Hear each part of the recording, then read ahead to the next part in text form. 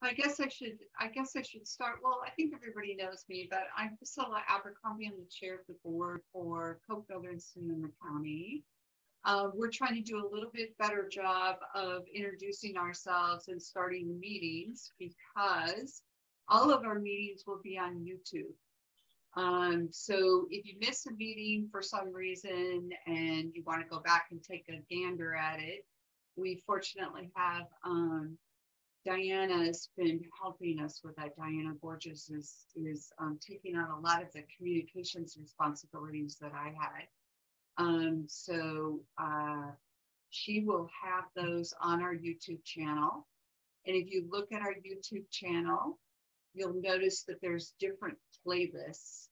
And the playlist that says COPE Leadership Meetings is where you're going to look for that. But you should check it out. She's done a really great job of connecting us with some partners who do really great educational videos around preparedness. So great resource for your community as well. So let's go ahead and get started. You know me, I like to start our meetings on time, and I see that it's 3:30. So welcome everyone. We'll start with some announcements. And I know we've got some new board members that are going to introduce themselves. I think I will make Marshall a co-host so that he can share his screen. Anybody else need a screen? Oh, and we have Nathan Gilfenbaum here today. Is that fun or what? We have not seen that face for a while. It's very great. Very excited about that. Welcome. All right. Thanks. So yeah, Nathan, I look forward to you talking more about the COAD in just in a few minutes. So again, welcome everyone. I see you all trickling in. Glad to see your faces on my screen. The gallery is getting closer and closer. You're getting smaller and smaller. You know how that goes, right? Oh, great. Karen Hancock. So glad you're here. So we do have somebody to introduce themselves. Karen, tell us about your new role and let people know what you're up to. Hi, everyone. Thank you, Priscilla. Hi, Judith. I see other hands waving. I recognize some faces here. My name's Karen Hancock. I am the new Community Outreach Specialist with Sonoma County Fire District, formerly Community Services Officer with the Sonoma County Sheriff's Office. So jumped over to the fire side, and I'm excited to get to be with all of you lovely folks a little bit more in depth now, more with the fire focus than before with the crime prevention side. So excited about that. I'm excited to be here today, and I'm also excited to tap into your expertise, because I was just at another meeting talking about grants and possibly working on a USDA CWPP grant. So I know that somebody here has probably written one or worked on one of those projects, and I would love to be able to chat with you maybe outside of this meeting a little bit further to help me out with some of that as I dive into that process here real soon. Great. Great. Yes. And I was going to raise, thank you, Karen, and welcome. And we're really glad to have you here. It's really wonderful. And it's nice, you know a little bit about us already, so it's not completely new.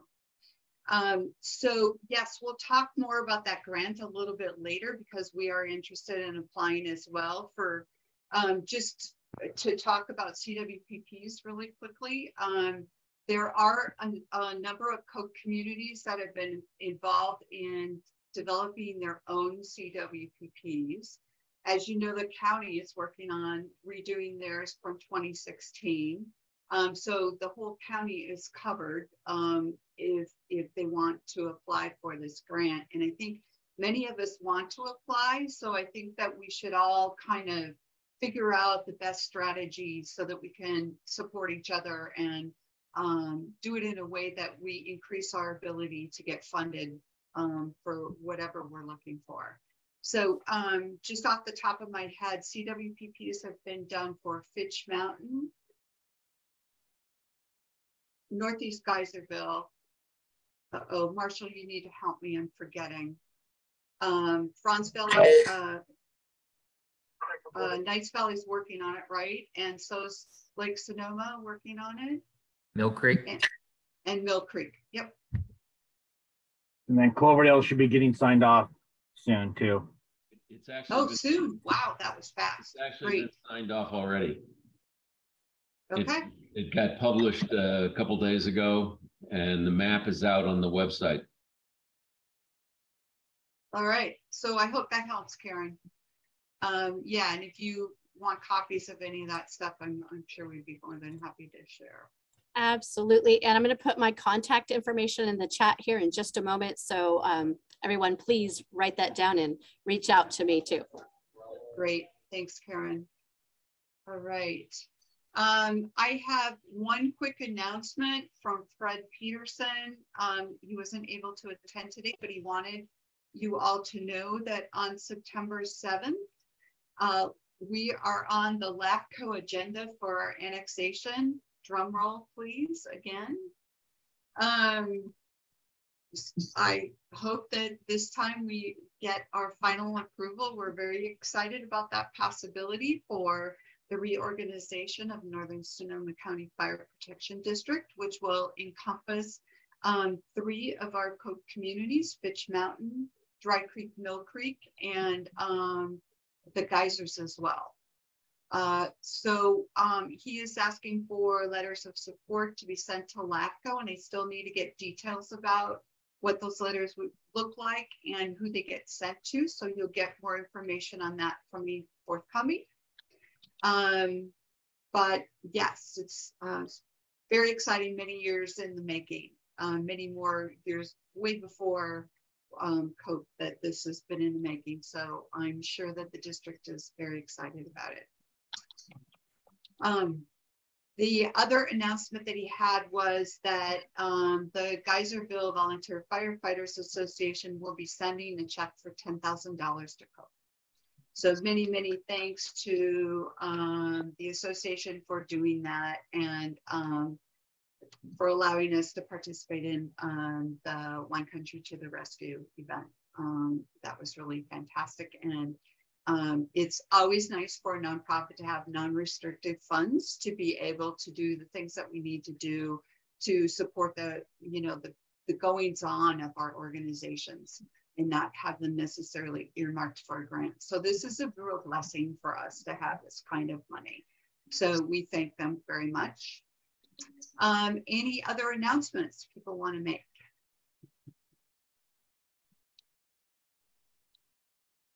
Just a minor one.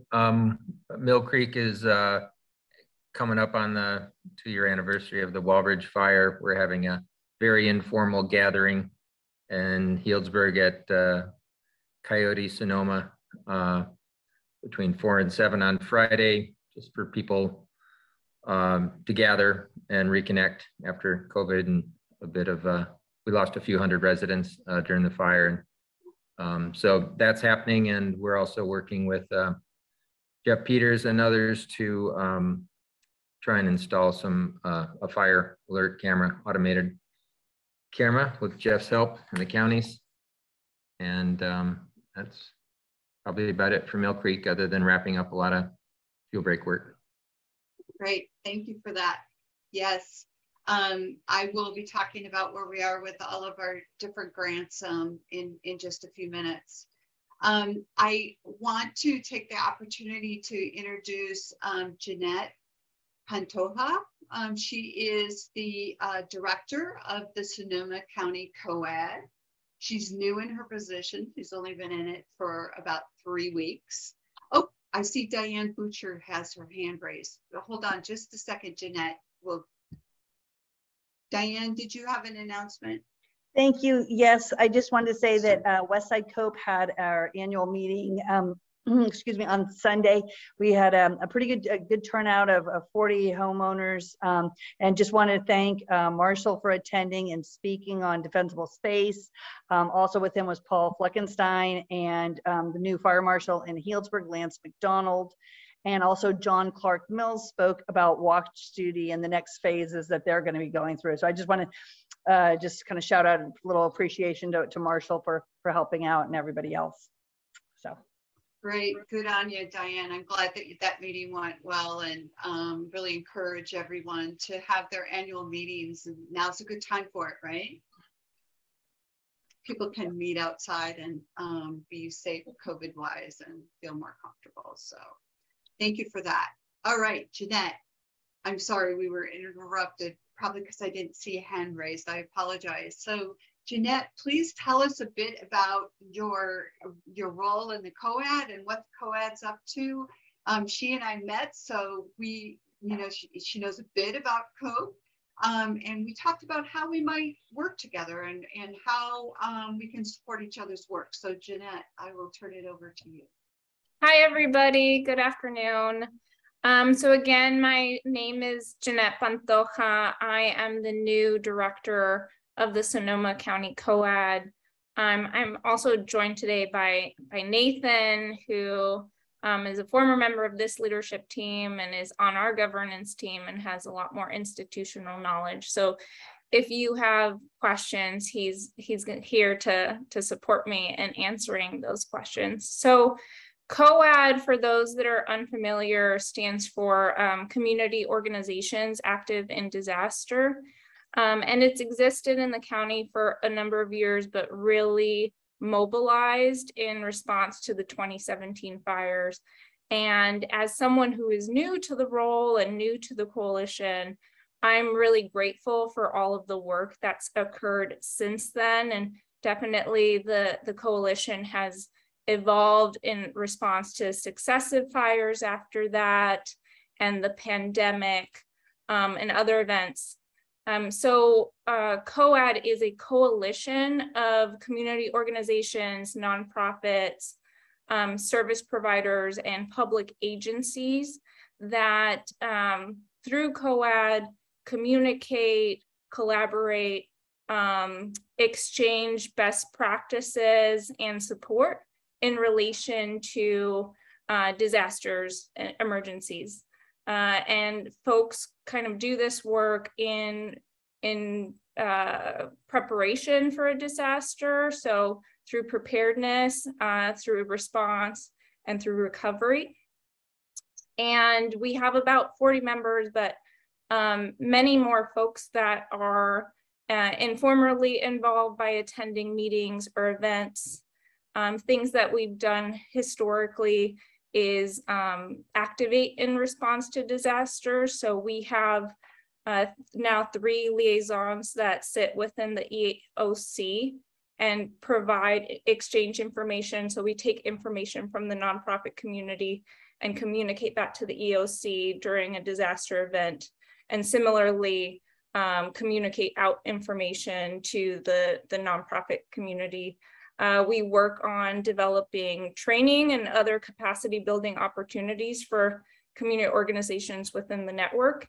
And, in the last month that I've been in the role, I have seen the extent to which COAD is a trusted partner of the county and is consulted on things such as kind of shelter preparation and, most recently asked us to review kind of the intake forms in order to identify service needs for folks showing up at shelter. We've been active and coordinating around recovery post-disaster.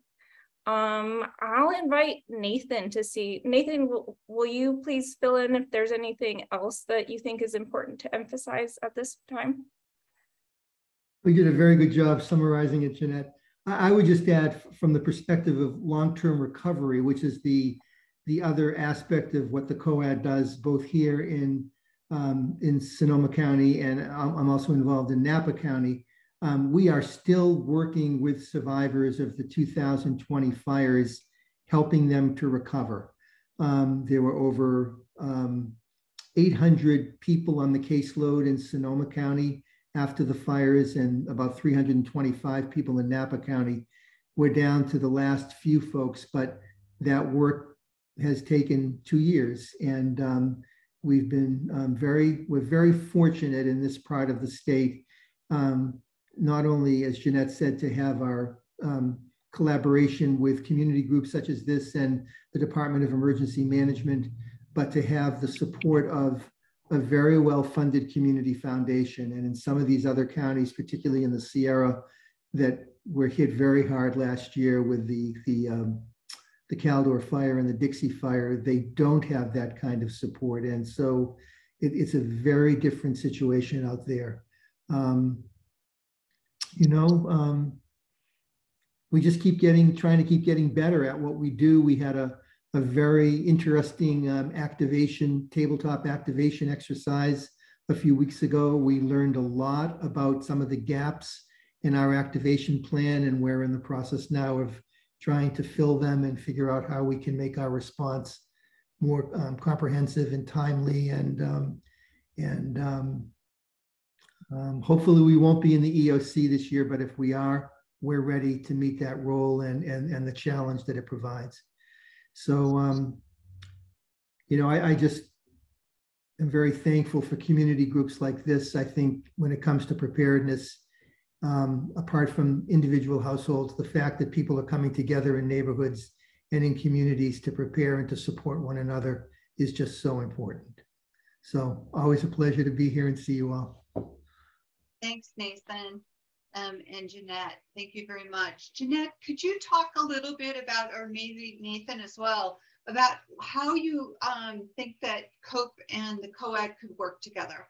What role do you see COPE having? Well, I'll just say share one thing that you and I talked about, Priscilla. So, there wasn't an activation in 2021. Hopefully won't need to have an activation this year as well. And so that leaves a lot of other time to work on, thinking through preparedness and recovery.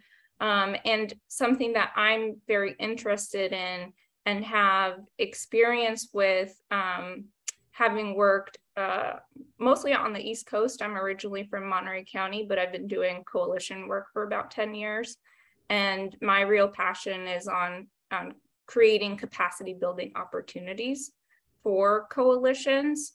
And so you have, leaders throughout North County and identifying what are some training or capacity building opportunities that they're interested in that we as COAD could help develop and deliver and partner with you all. Great, thank you.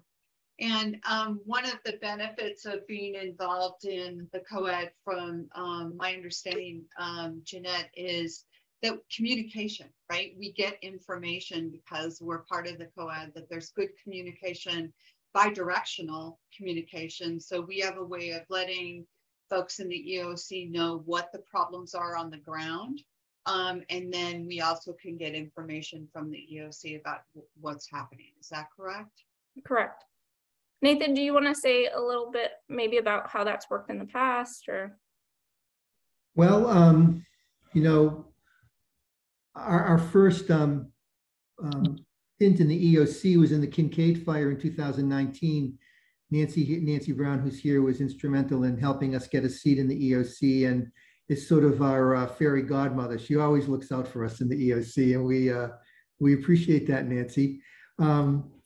When I first got there that first year, people were looking at me like, who are you? And what is the COAD? And what do you do? And why are you here? And I just sort of kept my head down and listened and took notes and sent out briefing reports. And towards the end, as the activation was winding down, I was approached for some help and was able to, with the help of our partner agencies, provide that kind of assistance.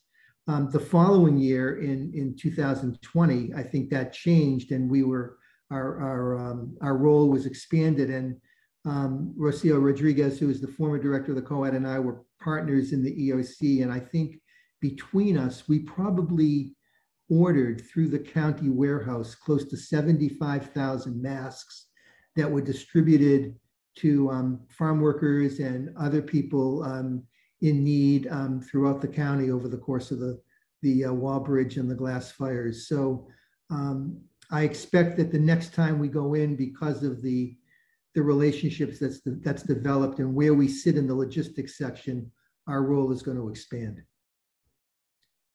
Great, thank you for that.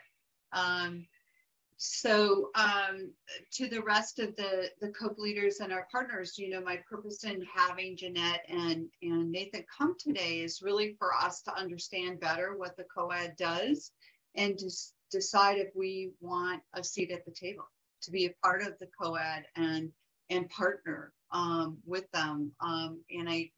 Their committee on preparedness would be a great place for us to sit, it seems to me.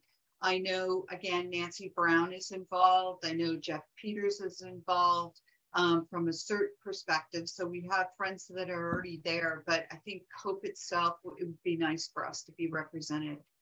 So I noticed that Jeff Peters has his hand raised. Did you have a question or comment, Jeff? Just an announcement, a brief announcement, save the date. As you know, Cloverdale has run and CERT has run a fire safety and earthquake expo for the last several years. We are now alternating years, and Healdsburg will be running the 2023 Fire Expo. It'll be on May 6th at the Healdsburg Community Center. And then the following May 2024, it'll be back in Cloverdale. And I thought I'd just let everybody know that that's up, because a number of you are from the Healdsburg area, and I'm sure you're going to want to volunteer. That's it. Great, thank you very much. That was something that I had in my announcements too. So we're all on the same page. I want you all to know that Jeanette has put all of her contact information in the chat. So if you want to reach out to her individually, she's inviting you to do that. Any questions for Jeanette or Nathan from the group?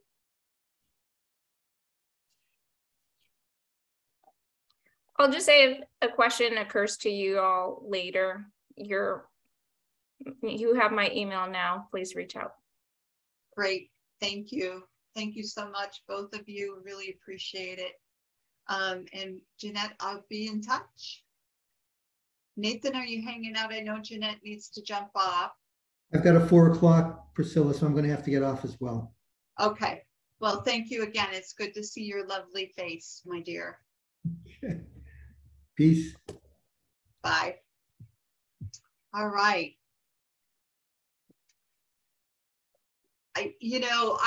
I know the COAD's been around a long time, and I've always known that it was there and felt like, well, you know, we've got people involved in the COAD, don't really, you know, we'll know if there's some way we should interface. And I finally thought, well, I better reach out and just learn more. And so that's why Jeanette's here. And I do think we're so lucky in this county to have so many great resources, and this is another great resource for us.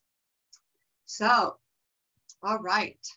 I am wondering if Dr. Brown has a tip of the month. Yes, I do. Thank you for asking. So on our calendar, we're looking at fire preparedness and fire prevention this month. And so for the next few months, we have different variations on that theme that we're looking at, because of course, this is the time of year when we're all really thinking about the potential for fire in the community and the fire risk. So fair enough.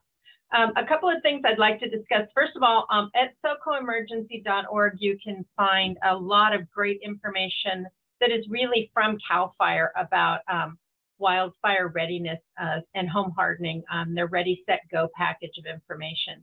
So we have a lot of information there. I know most of you have probably looked at this topic seriously over the last few years. So at this point in time, I'd like to just give you a reminder. Plants grow, things change in your yard.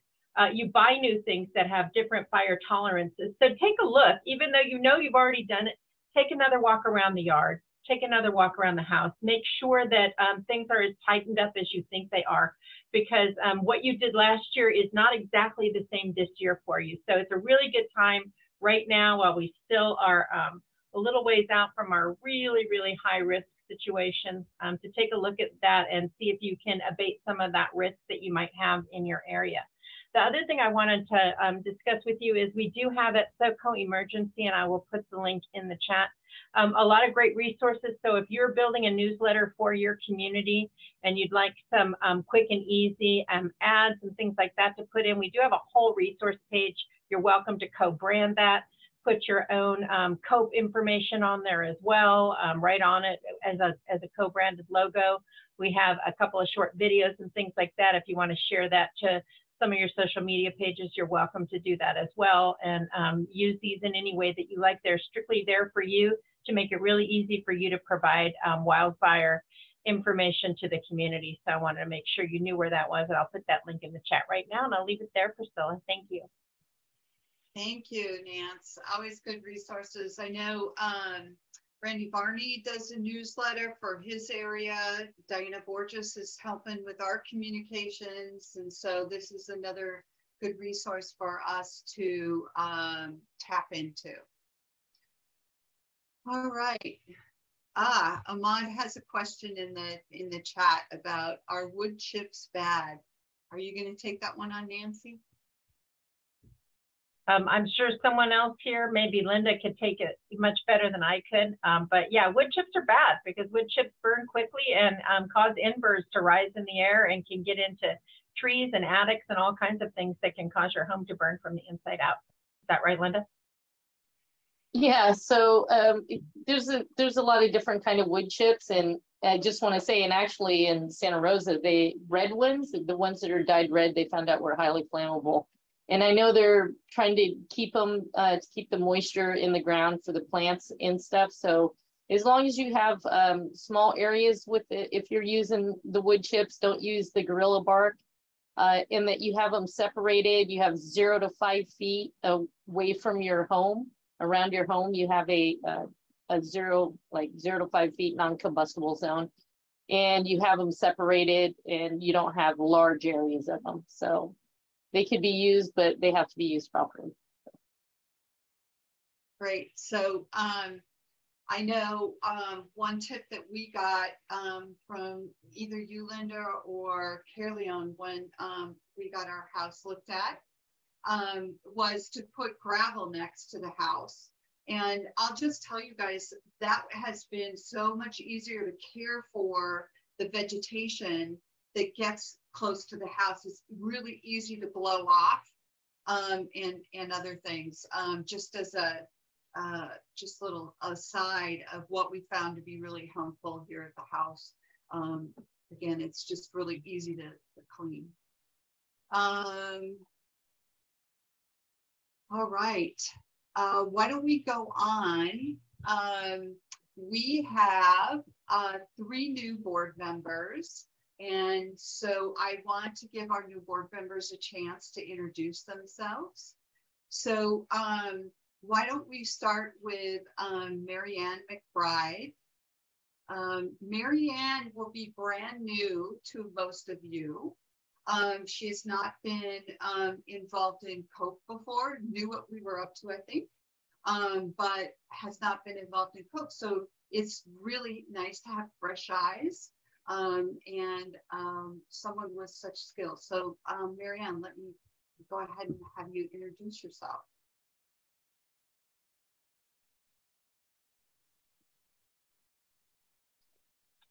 Wonderful. Thank you so much. It's wonderful to meet everyone. Again, I'm Marianne McBride. I am President and CEO of Council on Aging Services for Seniors. And I actually live in Cloverdale and have lived up there going on 37 years.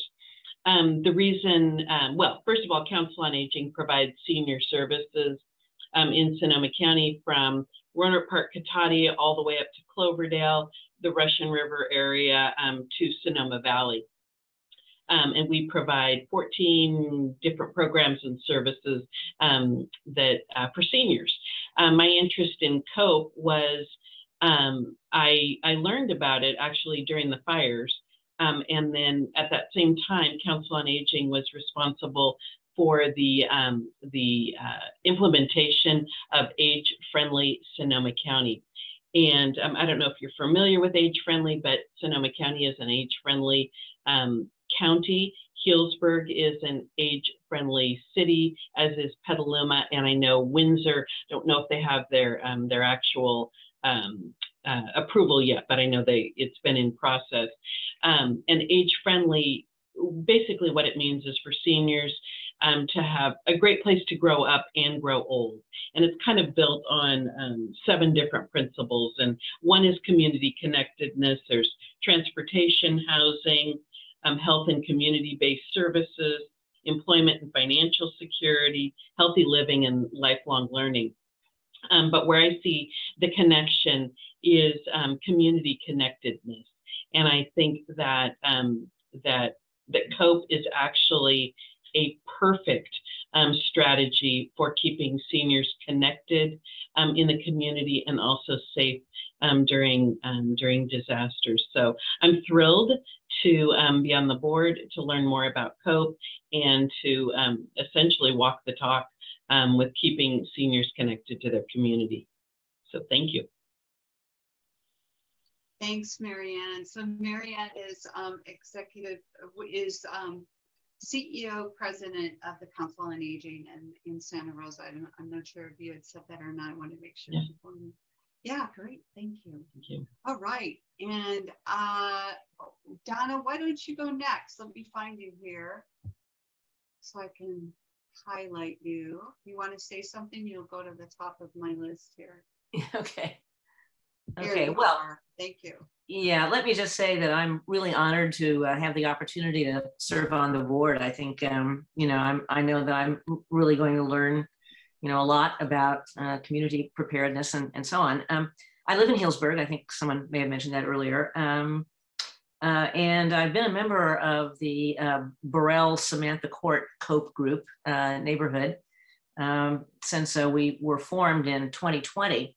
And back then, one of my neighbors found a questionnaire online or somewhere that was from Fitch Mountain, the Fitch Mountain group. And that was during the pandemic. So we were all having little meet on the street things periodically. And my neighbor brought this and said, you know, we really ought to get involved in this. And we all said, yeah, you know, that's really a good idea. So we all downloaded and filled out our questionnaires. And I became somewhat more visibly involved because it turns out that I was one of only 2 of the members in my neighborhood who knew how to do a spreadsheet.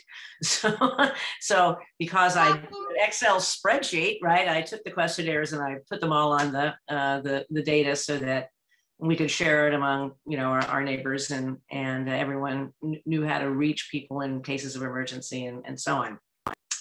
So that was in 2020. In 2021, I got a little more involved as well. I mean, I had been coming to these leadership meetings, but we had the Fitch Mountain did that evacuation drill.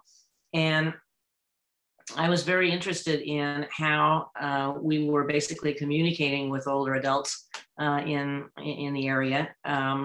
And Nancy Brown was wonderful to work with, to sort of talk through, you know, how we were reaching older adults for the purposes of, you know, getting that drill underway.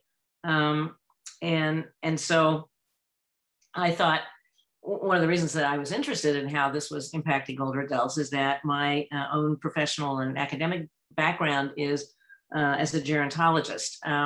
After I received my PhD at the University of Kansas, I worked there as a research associate for a number of years. We did a whole variety of projects, mostly to assess the needs of older adults in various counties in Kansas through the area agencies on aging and through the Kansas Department on Aging. So I've always had, you know, a kind of an interest in community involvement and community organization.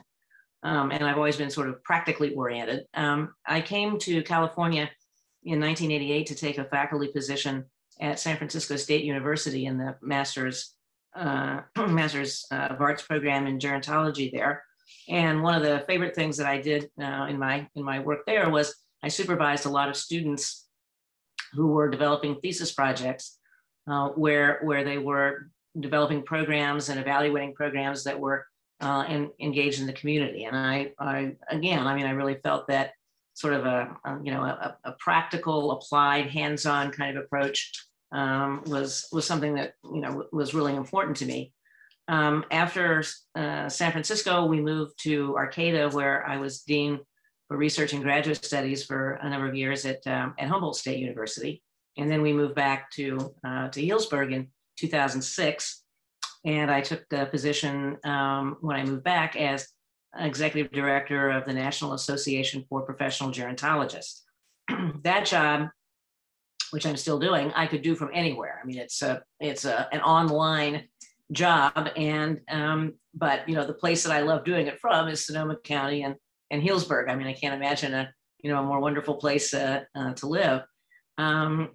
And so this has really given me a great opportunity to be involved in gerontology and live in Healdsburg. But the thing is that it's a national organization. So that's one of the reasons why I'm really interested in being on the board and being more involved in this way, because I do like the community involvement aspect. So on the COPE board, I hope that I can work to focus on older adults who are, after all, a somewhat more vulnerable part of our population, and a growing part of the population.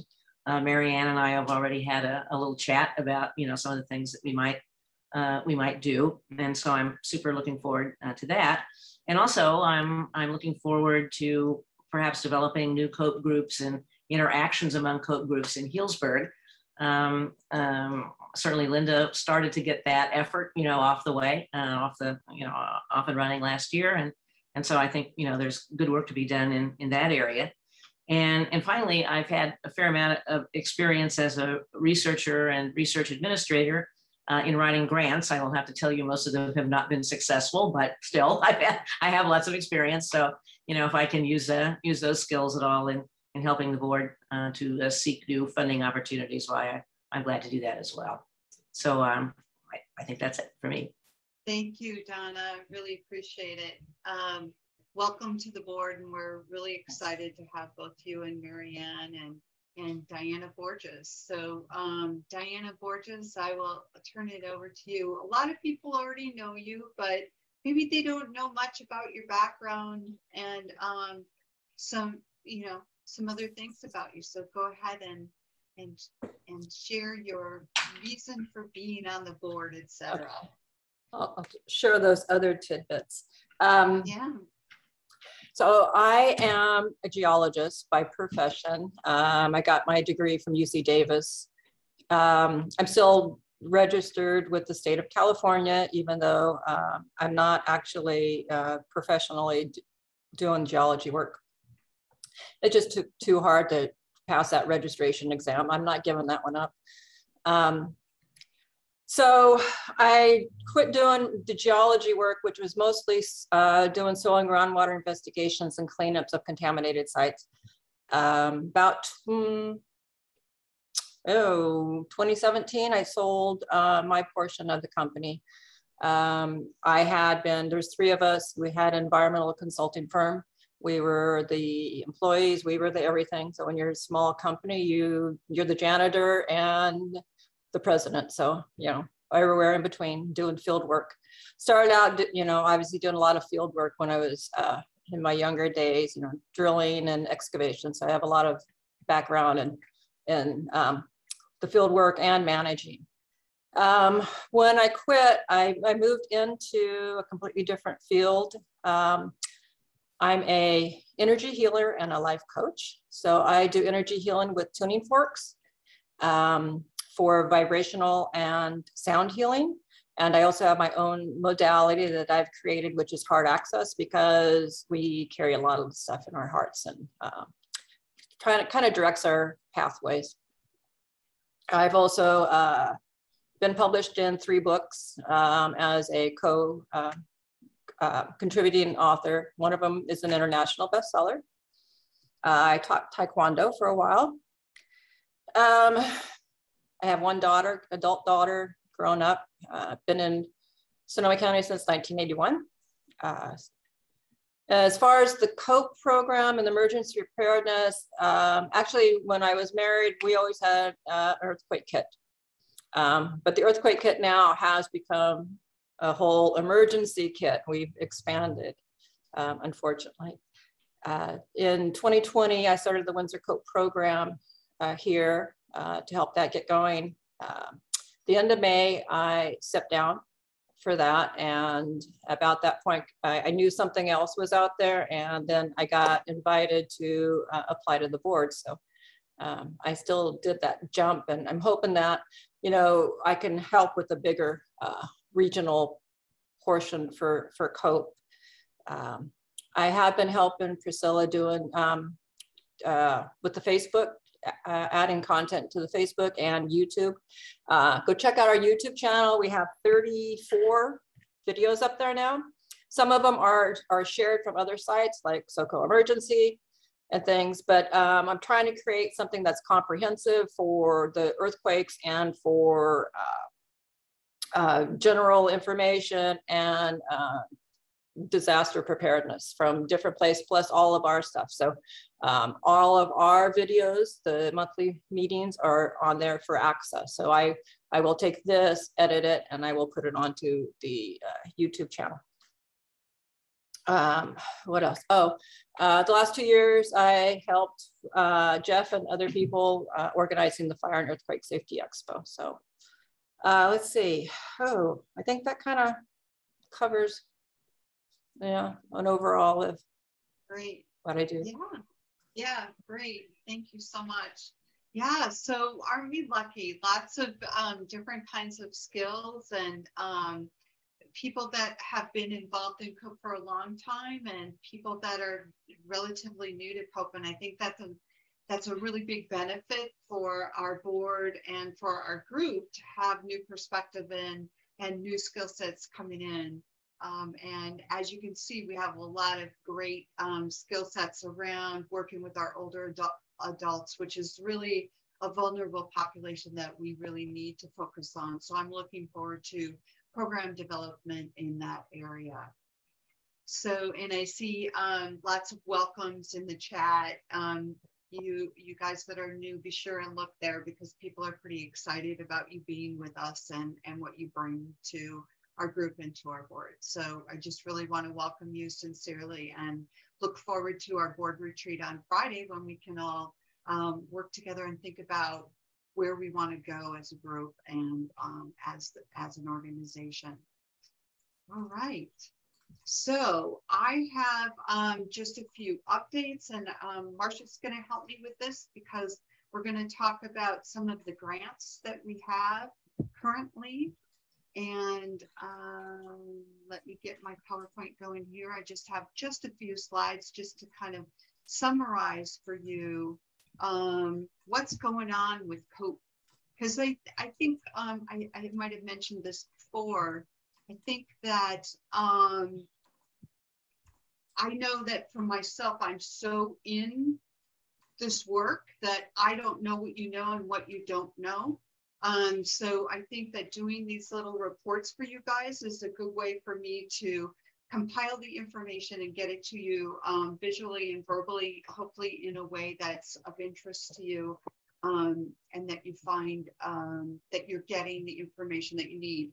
But we also want to know, I mean, if I'm missing something that you wish you knew about what we were up to, I certainly want to hear. So let me go ahead. All right. See if this works. There we go. All right. Oops. Let me start at the beginning, shall I?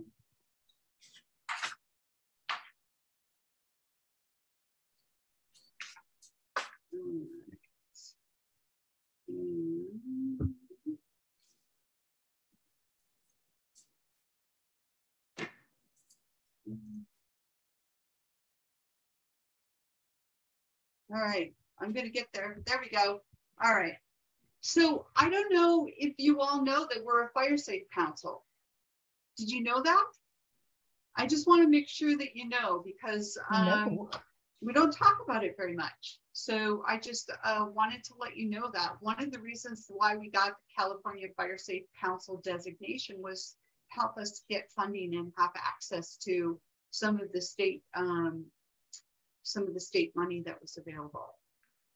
And as you know, we expanded our board of directors by 3. This meant that we changed our bylaws to include a larger board, going from 7 to 9. So again, welcome. And here are all of our board members. I think you're familiar with all of these faces. And oh, just one other thing about that. Be sure and go to the website if you want to dig in and kind of understand people's backgrounds. Be sure to go to the website. It's on the About page. You'll see the bios for everybody.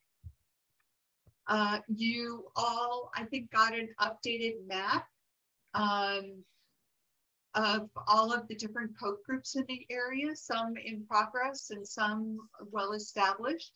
And we were really glad to hear from a number of you who felt like you were no longer in progress, but you were established. And for me, that was a wake-up call about how I don't know much about what you guys are up to out there. So we need to know more about what you guys are up to and know that you're not in progress anymore, or that you are in progress and you need some help. So just wanted to say that. Be sure and let me know how we can support you with the best way.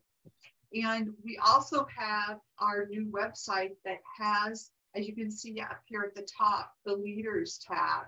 And this is what that page looks like from our last in-person meeting. But as you scroll down, you'll see resources and documents that you can download. And that, Diana and I will be working on that and updating it. We actually are doing some updates to the website right now. So you'll see that grow and evolve. And we want to know from you, what is it that you want on that site? What's helpful to you? Let us know, because we want this to be your site. We also have the YouTube channel that Diana talked about, all the work that she's done posting videos to that site. This is a screenshot from a few days ago of our playlist. So you'll see again, there is a playlist for our leadership meetings. So you can go there to see meetings that you may have missed. And then of course we have our Facebook page, and I noticed some nice comments from Dan about how Diana has increased that content on that page. She and I have both been posting there, and so you're going to see more and more content on that page. But again, we want to know from you what's helpful, what would you like to see? We are also on the search for our community outreach specialist. So this will be the executive director position, 50% with COPE, and the other 15% with Geyserville Volunteer Firefighters Association and the district, Northern Sonoma County Fire Protection District, to do outreach primarily, but also assist with administrative tasks like for COPE, it will be helping administer grants, doing reports, keeping track of our budget, those kinds of support activities, supporting our fundraising committee. And a lot of the work for Geyserville will be around supporting their fundraising work as well. So you don't have to be a fundraiser, you just need to be able to be on the back end and helping connect with donors and making sure that they're making their as they make their contributions, that is the bookkeeping part of that is done, and those connections are made. That kind of outreach of connecting with the community is really an important part of this position. So this job is posted on the fire district's website, so please send people there. We've also posted it on our Facebook page, and we'll continue to do that. And help us get the word out. We really are looking for someone to start as soon as possible. So, just wanted to share with you that the fuels crew had completed the work on defensible space. I just did a report for our funder, the Center for Disaster Philanthropy. And this is one of the slides that I had from that presentation that I'm making for them around the work that was done. And you'll notice this is a quote from somebody who received the work. They just really appreciated how the fuels crew worked with them and the work that they did, but the people that they are and how they interact with the community. I thought that was a lovely quote. And just a couple of pictures, kind of before and after pictures of different work that was done as a part of that grant. So this is the $25,000 that we had to do defensible space work. And this is West Side Road and the work that was done there. Amazing, huh? The other work, and I'll let Marshall tag on in just a moment here, are the 3 fuels management grants that we have. The last one is from 2021, which was an Egg and Egg Open Space grant. That one is almost completed. That covered 3 different areas, Palmer Creek Road, Daniels Ridge, and McLeod Ridge. And that the last part is just being completed, hopefully in the next couple of months. So that one's almost wrapped up. And then we were awarded a new Ag and Open Space grant this year, which is in the area of South Brack and Big Ridge. That's another shaded field break, and I'll let Marshall talk about that in just one moment. And then the second one is the CAL FIRE grant that we have. It's for 3 different COPE communities. So that covers Toyon, Fitch Mountain, and Soda Rock. And this is roadside vegetation clearing. Marshall, do you want me to stop sharing for a moment and you go, or do you want to do it at the end? What's good? Why don't you just finish out? I was just going to show some maps and talk about some. So I'm good with finishing, and then I'll take the screen for a bit. Okay, cool. Thanks. So we also, as you know, got money for capacity building, and that's the money in 2021. That was the money that went towards that defensible space grant that I just talked about and showed pictures of. It also has been really helpful in paying for support for grant writing. And we have $38,000 left on that. That is going towards developing a fundraising plan, again, grant support, helping us onboard. Oh, so much for my spelling, huh? ED onboarding, website development, and we're more website updates, continuing that work on our new website, and also branding. So we're going to be branding our materials, our PowerPoint presentations, our letterhead, all of that good stuff. We have somebody who's really good at that. So we're doing that work. And then, as you hopefully know, 2022, we received $80,000 to support our ED coming on board. So we have $40,000 for 2 years that will go to the district to help pay for our half of that position. Future grant opportunities that we're looking at, just want you to be aware of these opportunities. And again, give us input on how you'd like to see us writing these grants.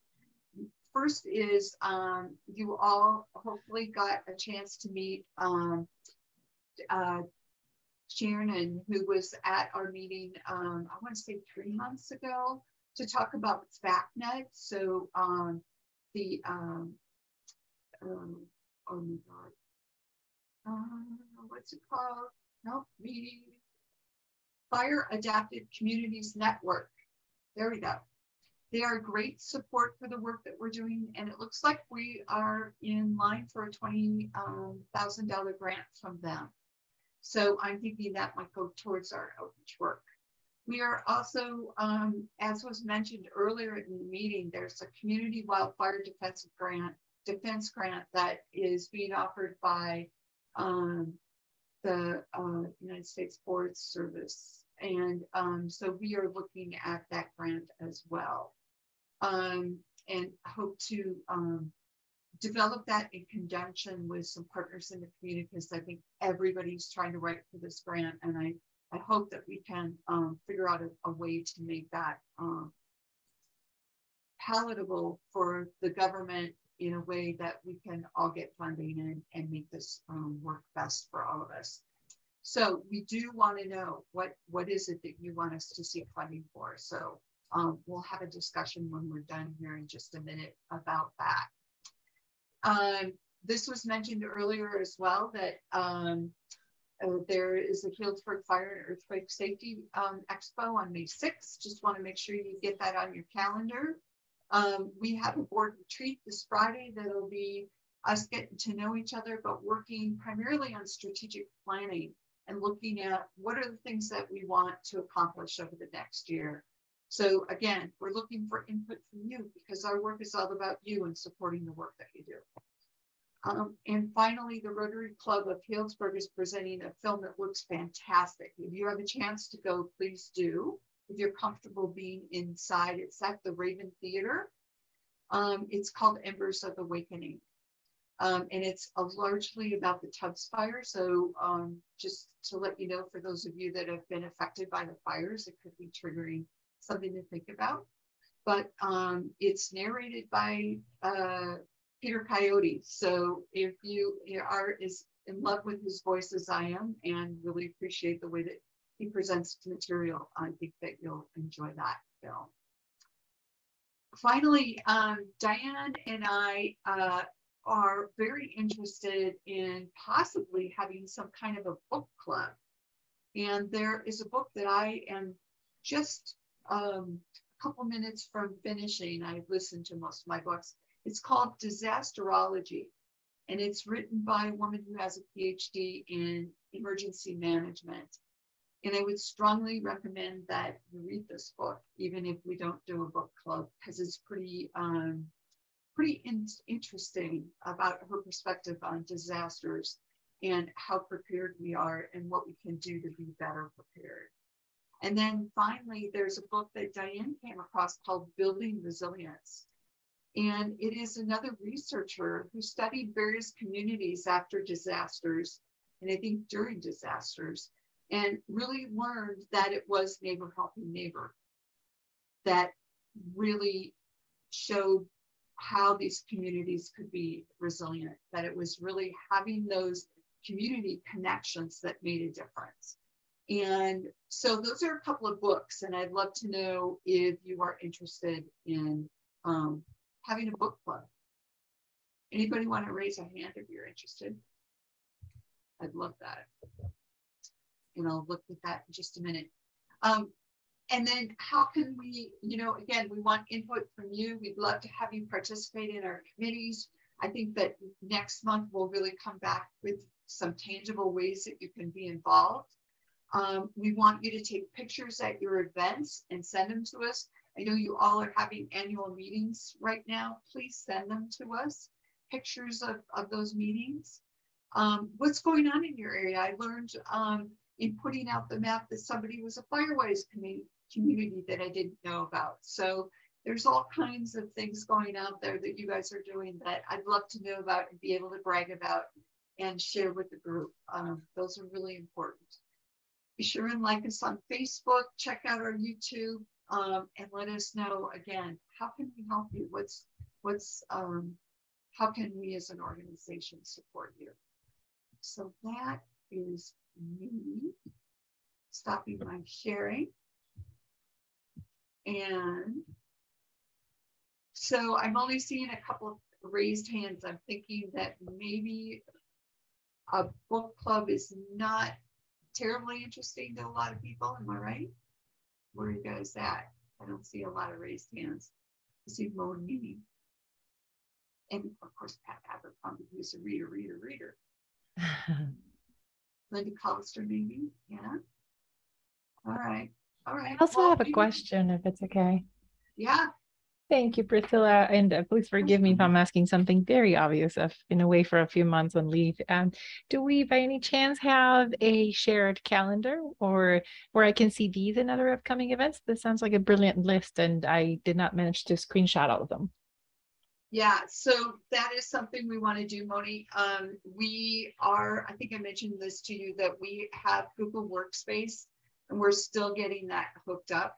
But my hope is that that calendar will then be connected to our website, and then you can look at all of our calendared events there. That sounds brilliant, and thank you for sharing that. We also have activated Google Suite for the Mill Creek one, and once you have a calendar, if you share a public version of it, I think we should definitely get it update it to ours and share it as well. So thank you so much for that.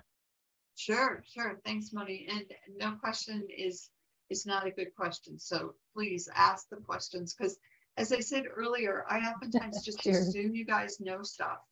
And I need to know differently. So please speak up. Thank you. All right. So I'll turn it over to you, Marshall.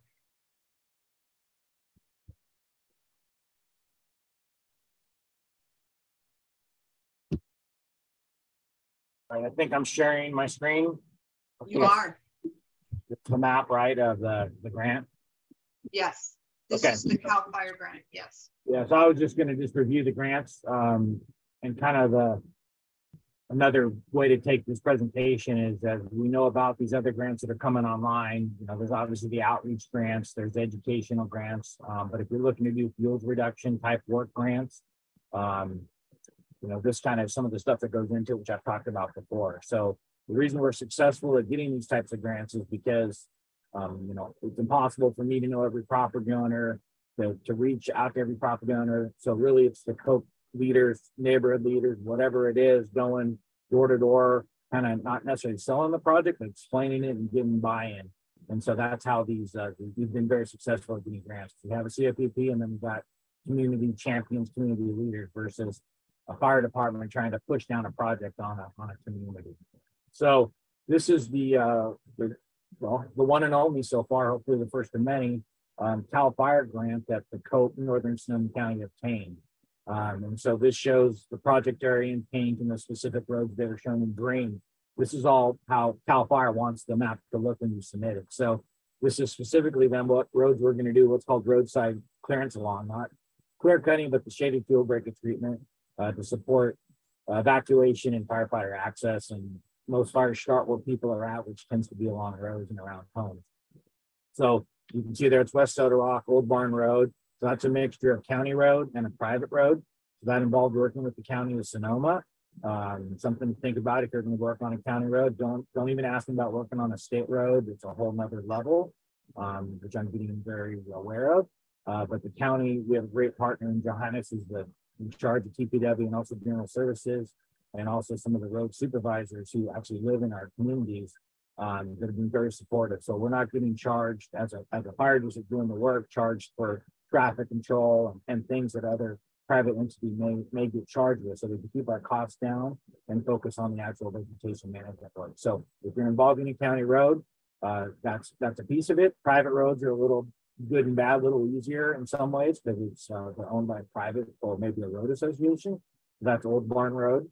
And also West Soda Rock at the very end there, the private portion. And then on Fitz Mountain, it tends to be on the south side of Fitz Mountain. We're looking at Madrone Road all the way through, and also McDonough Heights to the city limits. I don't think Lance was on the call, but to the city limits. So not going, that gray area there is the Pilgrim city limits.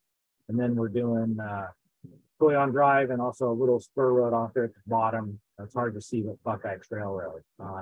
So that's the CAL FIRE grant. So if you're looking at doing a fuels type grant, roadside, working along the road is kind of a low-hanging fruit. We also do want to do strategic fuel breaks. Usually those are on ridges. None of these fuel breaks are clear cuts or anything, you know. In a burned area, it's a little bit different because so much of this material is vegetation is dead, but we're not looking to do clear cuts. We're actually looking to replicate what a fire would have historically done, a low intensity type wildfire. So that's the CAL FIRE grant. I'll just pause, Priscilla, if you want to add anything or if anybody has any questions about how this came about. But one thing I didn't say is this is 3 different communities, 3 different COPE communities that COPE Northern Sonoma County stitched together under one application. So about, I believe, $400,000 for these 3 projects, these 3 neighborhoods. So, you know, when we put in for these types of grants, we want to make sure we're going to be successful and deliver. So that's all that homework ahead of time. You have anything, Priscilla, you want to add? Yeah, I would just say, you know, this came about because conversations we had last fall. Remember, Marshall, we invited COPE communities to let us know if they needed vegetation management work done in their areas. And as a result, those 3 communities came together and said, yeah, we're ready to do this work and this is what we need. And that's what we want to keep doing. So be thinking about that as you go back to your communities. If you need that work, you know, we want to support you in doing that. So.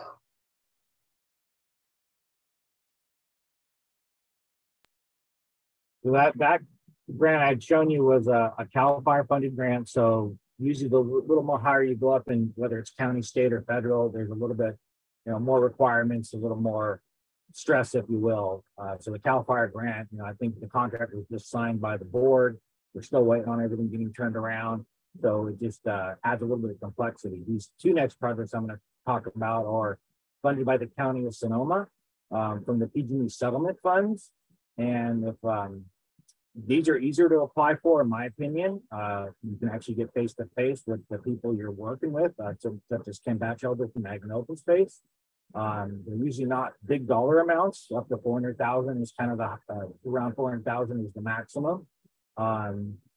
Last year was really bad timing. It pretty much was right at Christmas when they opened up the grant periods. The county did get a bunch kind of beat up about, hey, you're ruining our holiday season having to apply for grants. And I would actually agree.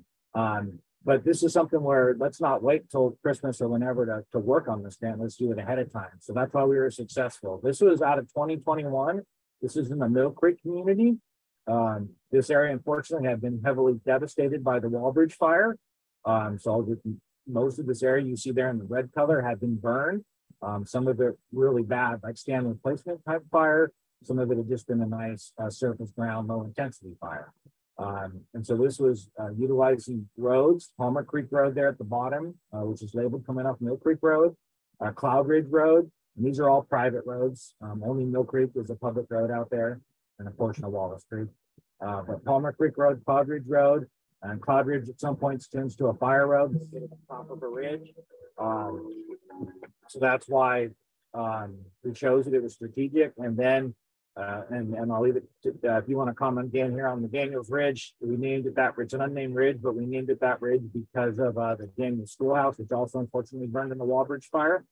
And that was picking a strategic location. So I'll just focus on Daniels because it doesn't follow a road. And we didn't want to create a road during this work. But this would be a spot now. And we're taking advantage of a fire that happened so that a future fire, we can use this location to have bulldozers go down and maybe not be as destructive where they push, 100 feet, 200 feet wide of bare dirt, create a lot of erosion. This would be an area where an air tanker drop could be more effective as far as the retardant hitting the ground and maybe not have to use as much retardant. This is my biased opinion. I'd like to start doing larger scale type broadcast burn, prescribed burns, or a term kind of called fire management, not fire suppression. So right now there's a fire burning in Yosemite. It's more of a fire management. We're not sending tons of firefighters there and putting it out. We're kind of letting the fire do its thing and monitoring it. There's risk to that. And it's not going to work in every situation, but sometimes we're kind of forced to do that. Like in 2020, we just don't have enough firefighters. So there's multiple benefits to doing this type of work. Unfortunately, if we don't do this type of work ahead of time, we default, we're forced to, whatever word you want to use, to do this type of work to save communities. And it's very destructive with bulldozers and pushing a bunch of stuff over. And we don't do the best job of necessarily cleaning it up. So this is the Mill Creek shaded fuel break network of fuel breaks using Palmer Creek Road, one way in, one way out, and dead end. So there's about 15 to 20 homes. Taking a ridge road, Cloud Ridge Road, it turns to a fire road, and then also working in an area Daniels Ridge to break this Mill Creek, the upper end of Mill Creek Road up into strategic compartments. You might also hear about a word called pods. All these things help in grant writing, and you can tie it into a strategic plan. And the COPP is great, but there's other things going on at the state level and also at the national fire policy level that you can tie this stuff into. So this is another example of a fuel reduction project using strategic shady fuel breaks. 2 of them being along ridges, one with the road, one without a road. Did you want to add anything there, Dan? And this is what we finished up in about 3 weeks. Right. Yeah, I just say, you know, we did a lot of work in the CWPP before the fire, identifying high priority areas. Unfortunately, the fire hit before we could do much, but we had all the pieces in place. We had the studies, the basic biology. We knew where the strategic corridors were for access. So having that already helped. And even though a lot of the thinning probably could be done a lot more efficiently and at lower cost after the fire than before the fire, because frankly, a lot of the biomass and the ground cover and the ladder fuel is consumed in most of those areas, but it's still a fire hazard and a risk with a lot of dead standing trees. So even after the fire, we're really working to prevent the next one. And as we all know, portions of the county can burn again. And this area protects not only the Mill Creek area, but everything west all the way to the, you know, depending on the direction of the winds we get, you know, could conceivably, there's very few places to stop a westward moving fire with some easterly winds, except for a few of these ridges and roads systems in the area. So that's why the area was chosen. It had a lot of regional significance. Cool, thanks, Dan. Any questions on this project from anybody? The next one I'll show you is the one where, I hope you guys are you guys still seeing all the maps on the screen? I'm trying to. Yes. Yeah, we are. Same project as we just talked about, same type of funding from the county of Sonoma. So this is when we took advantage of our Christmas holiday break last year to get an application in. This is once again, we had willing property owners that brought the project forward. So we had commitment that we could deliver. There's always dynamics, and there's dynamics that happen from the property owners here as far as becoming sick. But I'm pretty sure we're still gonna be able to get permission at some point. This project, you know, was broken up into into segments for the purposes of completing projects. And so right now we've finished section 6 down here at the bottom, coming off Mill Creek Road. This is a different type of map. So you guys aren't seeing the topographic features, but you're seeing what's called LiDAR data. This is more or less a ridge coming off the South Big Ridge, also devastated in the Wallbridge fire, and using ranch roads, an old dozer line here from the Wallbridge fire to create a line of defense between the southern Dry Creek Valley, the city of Hillsburg, and the Mill Creek community. So to keep a fire on one or the other side of this ridge. And it also provides a secondary egress for some of these folks too. So this over here is the West Dry Creek community, Brack Road, Pine Ridge, Jack Pine is behind this text box here. But basically coming off Mill Creek Road, using private roads, driveways, vineyards, creating that shaded fuel break, limbing up trees, and following it off to time to Big Ridge. And Big Ridge Road had been treated by a previous grant the fire district obtained prior to Wallbridge. So tying it into that, there's also been some logging up there. So just trying to give ourselves as firefighters just some tactical advantage before the emergency, promoting people getting out, reducing the intensity of fires so they are not as destructive, you know, which helps with everything. So this is another grant that it'll be done by the end of calendar year 2023. But, you know, because of what the community connections and the property owner connections, we're able to communicate well with the property owners, meet them on site. You know, we're not subcontracting stuff out to multiple different subcontractors and losing local control. And so everyone, ideally, our goal as COPE board is that this turns out as a win-win for everybody. And that hopefully into the future, these property owners can hopefully do some part, contribute to help maintain it as well. So this is our current County of Sonoma funded grant project. So this is something that may be applicable in one of your communities, something maybe to look at, but another thing. I'm going to slide another map over. Can you guys see this bigger map? Yes. CAL FIRE logo. Okay. And I don't know if there's any questions on the previous grants or anything, because I just want to, we're coming up on, I only want to go another 5-8 minutes because I thought we were actually going to end early today for Priscilla, but we did. Marshall, just really hot weather anyway. Yeah, Marshall, just really. I'll do it real quick. No. There was a question. I'm sorry. There was a question about when the work on the CAL FIRE grant will start. We're talking winter, right? Because we haven't even gotten that completed yet. Correct. Yeah, just January the earliest. Okay. Great. Thanks. Counties can do off our protection plan. We have some of our communities have smaller of our protection plan. I'm also on the Fire Safe Sonoma board, as is Jeff Peters. The model we're going to probably go to in the future in the county of Sonoma is there'll be a countywide COPP, and then each community will do a FireWise.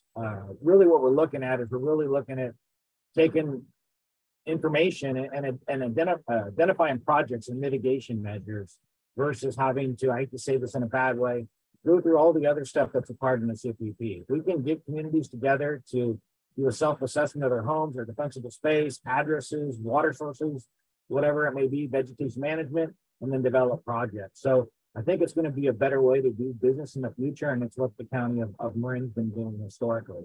So prior to the various maps that are online is, in my mind, I started breaking up the county, and I call this the northeastern area of the county.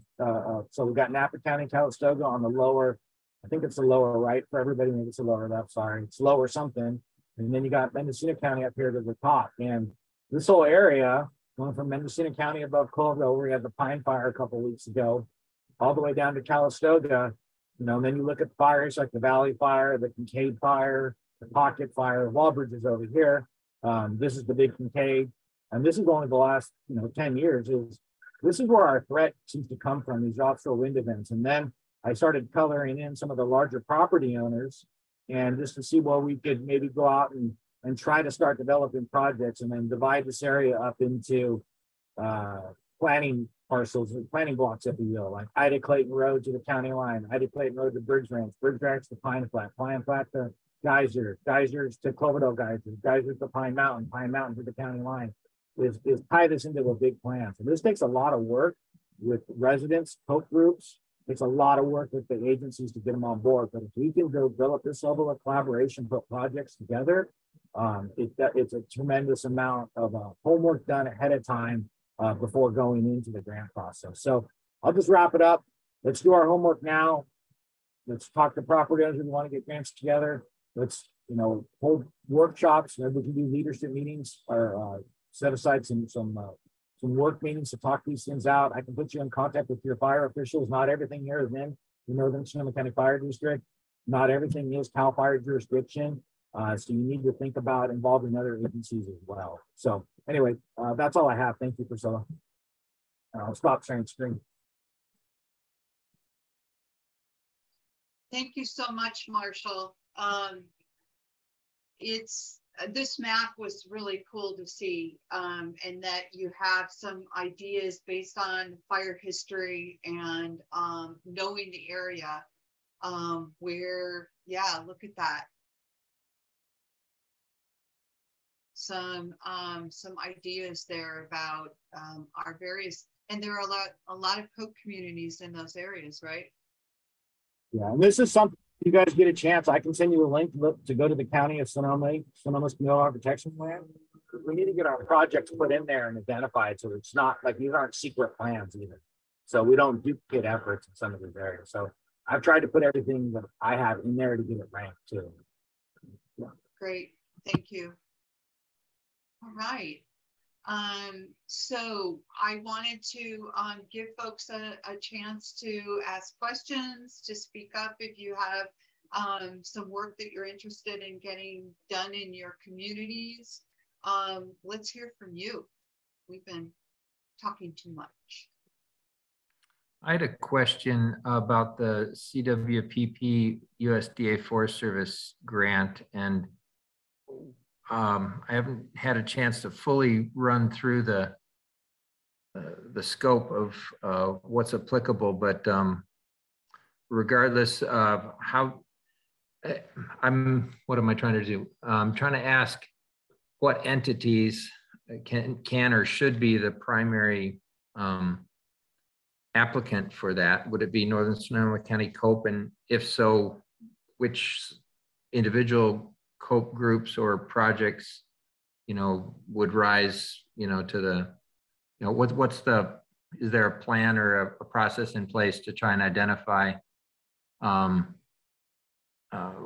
where to work within the county, or who the primary applicant should be for that grant, since it seems like it's larger, more funds, and a larger scope than what we've been used to dealing with? Right. So thanks for that question, Dan. So Marshall and I saw this grant quite a few weeks ago when it first came out, and really jumped on it and really wanted to be involved in it. I attended the webinar, so I have a sense of what this entails. It is a big federal grant. It's over 5 years. There are different components to the grant. Basically, one is developing a CWPP and supporting people in that process. That's not really what we're interested in, since the county's developing one and many of us have CWPPs already. Another big portion of it is mitigation work, fuels work. And because we have a bunch of funding already going in that direction, I went for the third, I'm thinking the third category, which is really the outreach and education part of it, and really wanting to do work that supports our COPE leaders, again, in developing that toolkit that we've talked about, making sure that we have good communications with you, and also really, really diving into our vulnerable residents. And our focus, of course, with the wonderful board members that you just learned about today, is going to be seniors, in developing a program and work that will support our seniors.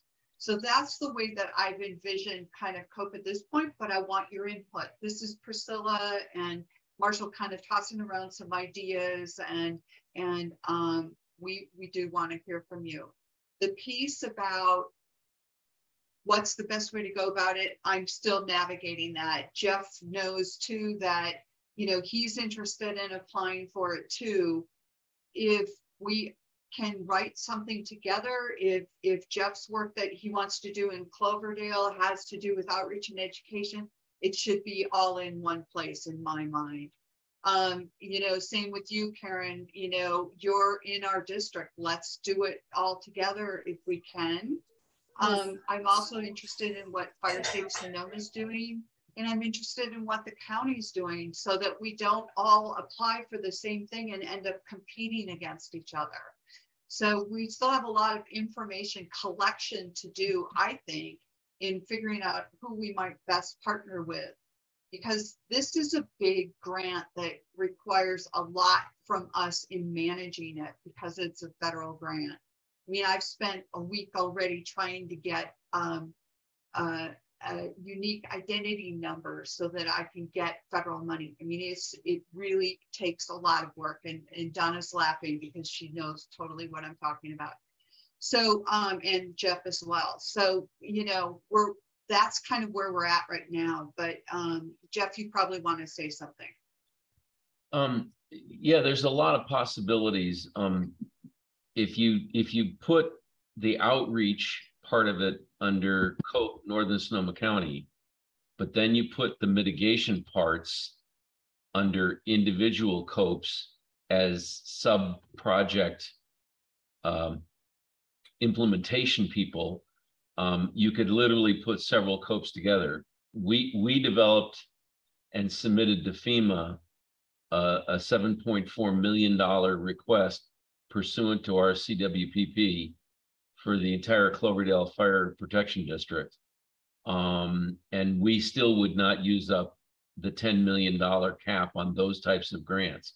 So there's room for multiple participants. And I'm pretty sure that Marshall and Jason Jenkins, our fire chief in Cloverdale, could find a way to scale down the 7.4 million so that everybody could fit under the same tent.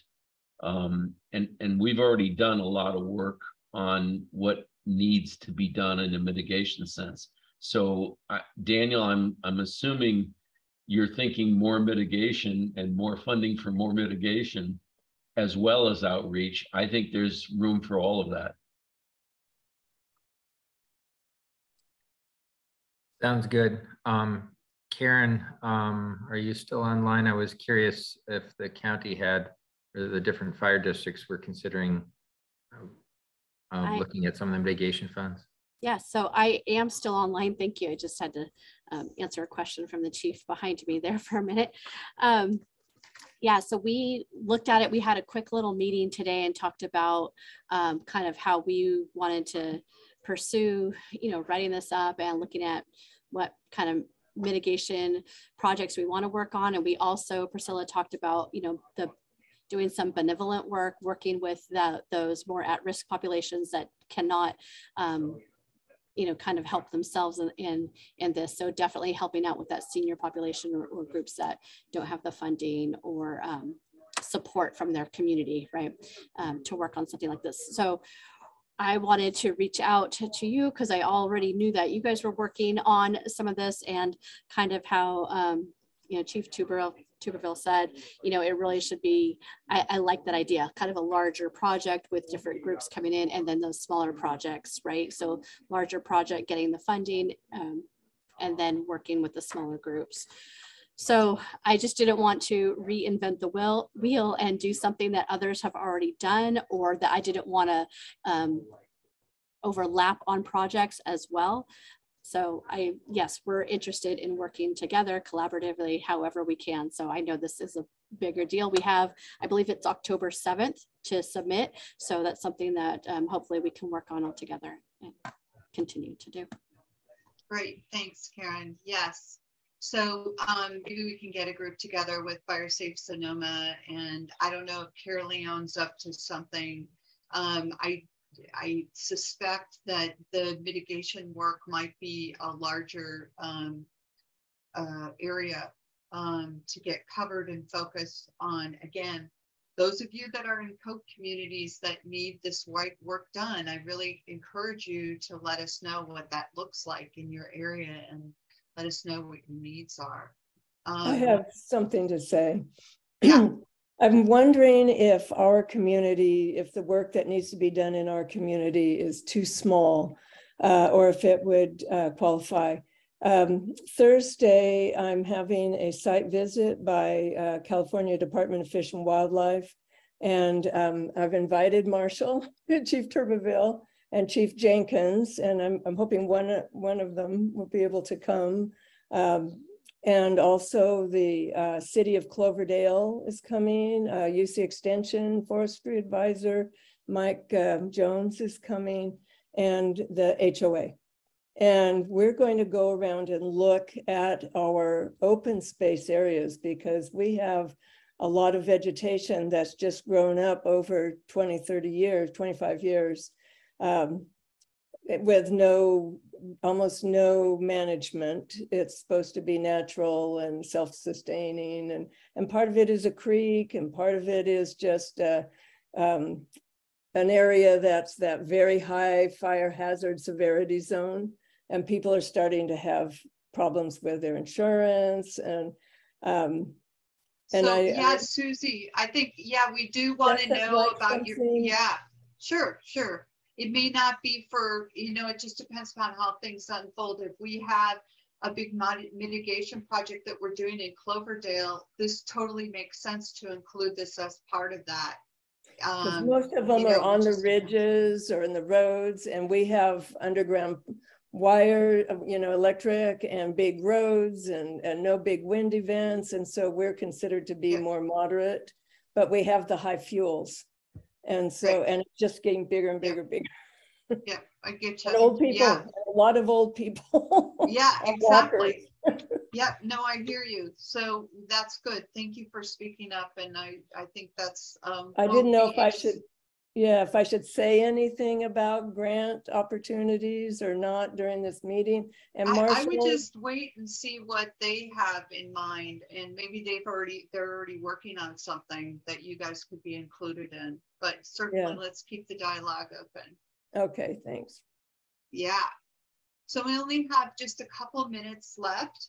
Diane Urban, did you have anything that you wanted to share with the group? Okay, anybody else from the board that, or Diana, are you raising your hand? Yes. Yeah. We had talked about asking help with the updating the logos for the communities. Oh yeah, thanks. Go ahead. Okay. So as you know, we are now communities and not citizens. So the logos that we had drafted are outdated. We are trying to do that in-house as opposed to paying someone. And we are asking for help if anyone can do drafting for it. So I took the Windsor COPE one in Photoshop and just put a layer over it and then put the text another layer over. So it's fairly simple if anyone out there has that capability. The other thing that we really need to know is we were given a lot of files last time and I didn't even use half of them. So those, we need to know who wants it updated. So we'll prioritize. And then also what type of files do you need? Do you want the JPEG, PNG, PDF?